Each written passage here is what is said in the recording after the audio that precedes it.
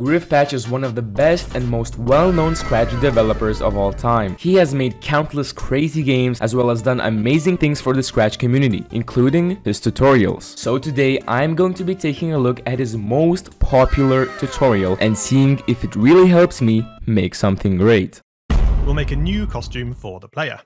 So click with me into the stage backdrop. Alright, so the first thing we need, according to Griffpatch, is a character and a backdrop. So pretty self-explanatory. That is exactly what I'm going to do now. Go. Let's make it blue. And there we go. We have our character. It's nothing too complicated, but once again we are following a tutorial, so we'll stick with this guy over here. Alright, so since we have our character, we need to make a backdrop, and according to Griffpatch, we don't need to make it too complicated. So let me make like the initial background the color of the sky, and basically Griffpatch tells us to just make a very simple ground area for our character, as well as some steps like this and some kind of obstacles. So I guess I'll just go with this floating green blob. Actually, let's make our character a bit smaller while we're here. So, oh no, not 600, not. Oh yes, smooth. The player now looks to be falling and landing flush with the ground. No visible penetration and no floating or unwanted bouncing around. Okay, so the next step Griffpatch tells us to do is to, sort out the gravity and stuff and the ground collisions, so the character can actually jump. And now, well, since the code is kind of given in the video, let me just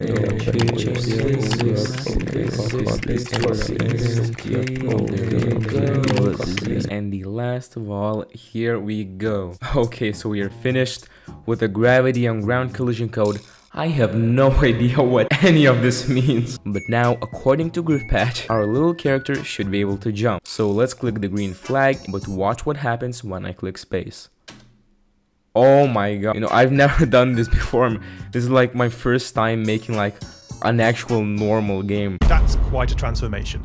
This is feeling much more like a platformer already. Okay, change X by 10, and we need to set it over here, I think, and oh my god, the character just ran away. Oh, did you see that? Let me try this again. It's change X by 10. The character just skedaddles, bro. That's hilarious. Okay, I'm pretty sure that walking animation should work. Okay, yeah, and it does like expected. Like, as you can see, I can go left and right, and I am sliding really fast. But besides that, so far it's going pretty great. As you can see, I can run around and climb these stairs and apparently teleport to this platform over here. I don't think that should be in the game. I'll literally dash over to the first step.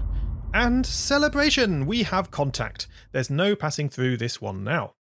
Okay, so now we just fixed so that the floor isn't that slippery, as you can see. The floor and the whole walking animation is just more like smoother now. I don't have to like slide both ways. But I'm just curious what happens if we change this number to like, say, 5. Alright, I don't know what will happen. The floor should be just very slippery.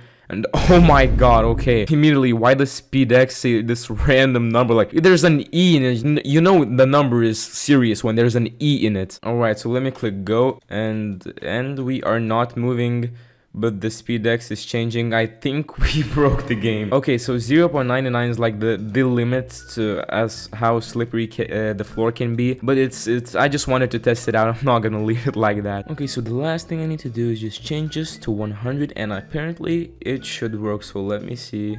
Okay, it's promising. Okay, we are moving nicely. We can wait. Why can I jump? Hold on. 5 minutes later. Alright, so now I'm pretty sure the whole moving and jumping thing should be fixed. So let me see. Okay, I don't know why it's so laggy, but we are sliding right and left. Now let me try jump. Hold on. Oh my god. I can't. Oh my god, I'm going through the stairs. Oh no. I already messed something up. Okay, I keep slamming space and I can't just jump.